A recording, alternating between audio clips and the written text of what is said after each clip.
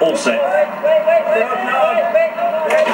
And they're off. So racing over the round mile, Ffion broke the line first. Also Lola Showgirl is prominent through the very early stages. Out a little bit wider, Caspian Queen is another one who stays forward. And one who didn't come out of the stalls was Stunning Beauty. Stunning Beauty didn't come out of the starting stalls, is now chasing them, but has been pulled up at the end of the first 100 yards. So Stunning Beauty, number 4, gave you no run whatsoever there. Lola Showgirl out in front, to Ffion racing in second. On the outside is Apricot Moon, and wider still is Quick Step Lady, and they're then being followed by Dream Loca in the red colours. Then up against the inside rail is Angel of the Glen, who's racing in 6th position. Miss Mulligan is just in behind them with So I Told You on that one's outside, and then Tomorrow's Dream. Then working towards the inside of the pink colours of Folas, just in advance of Delany Jujo as they go into the turn. At the moment, mostly is slightly detached from the main body of the field by a couple of lengths. Declared Interest is also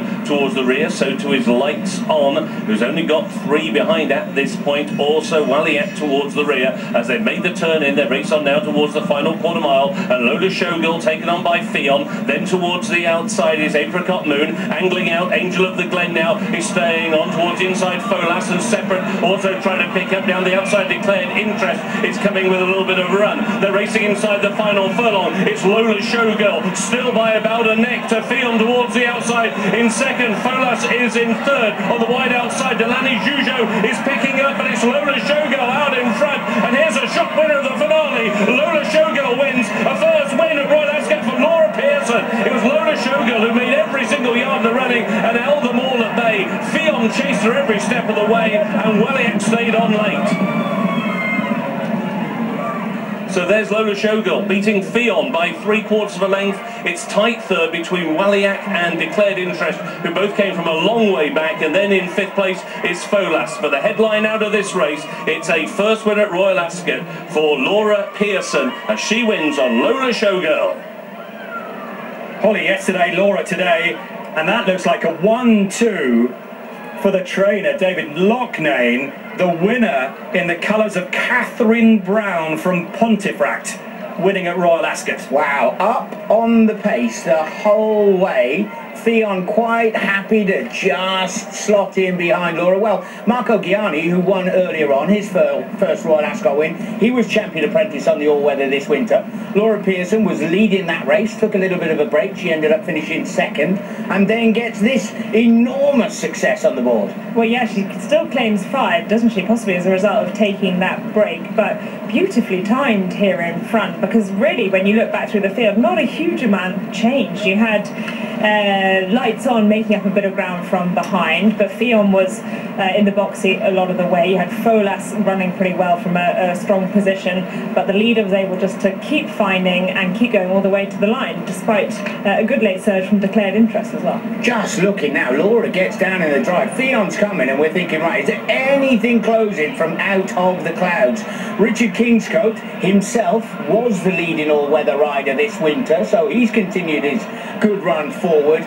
Laura Pearson, though, Neil Pollard is her jockey coach from the British Racing School, gets that first Royal winner. Full stop. Oh, what a fairy tale. She's only been riding for 4 seasons. This is just her 41st career success. And Laura Pearson, you are a Royal Ascot winner. Oh, I don't even know what to say. It's just quite incredible, really. But Holly Doyle's been doing brilliantly, and behind the scenes you have been developing very fast as well. So it's not a surprise for those of us who watch the sport every day. Yeah, I mean, she helps me so much, and as well as Hayley, like, I can't thank them enough for the amount of times they've given me a hand, and it's paid off. Tell me about your run. Absolutely lovely run. She bowled out. She's been running over 7, but Mr. Loughnane said she won every stride of the mile. Bowled out, got into a lovely rhythm, and she just kept plugging on for me.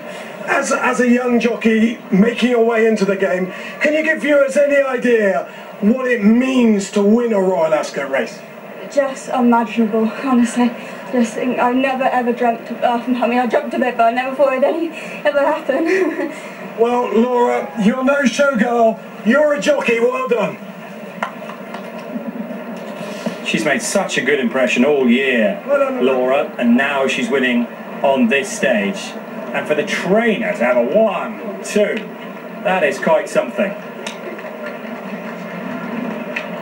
The results yet to come in. We will see Laura come in as well when we come back. And she's rounded off quite a day here, day 2 at Royal Ascot.